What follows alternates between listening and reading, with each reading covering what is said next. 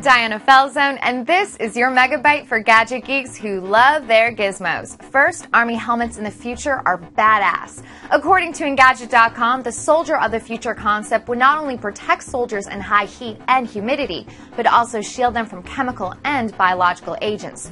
There's a version of this helmet out on the market now, but this new model has a fan to keep soldiers cool, even in the most uncomfortable and scary of situations.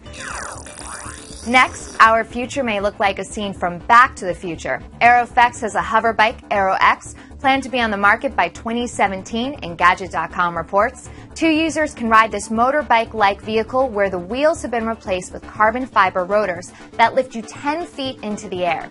This first model has a top speed of 45 miles per hour. This baby retails for $85,000. But can you really put a price on commuting through the air? We think not.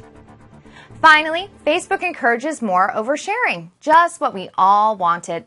Mashable.com reported that the new feature, part of an app update available only on iOS, will use Surface cards that reveal relevant posts from friends when you check in at a location or post an activity update, such as watching a movie or traveling to a new city.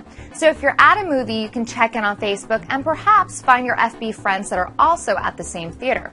This app could be used to avoid uncomfortable run-ins with an ex or a frenemy. You've had your Megabyte. See you later, techies.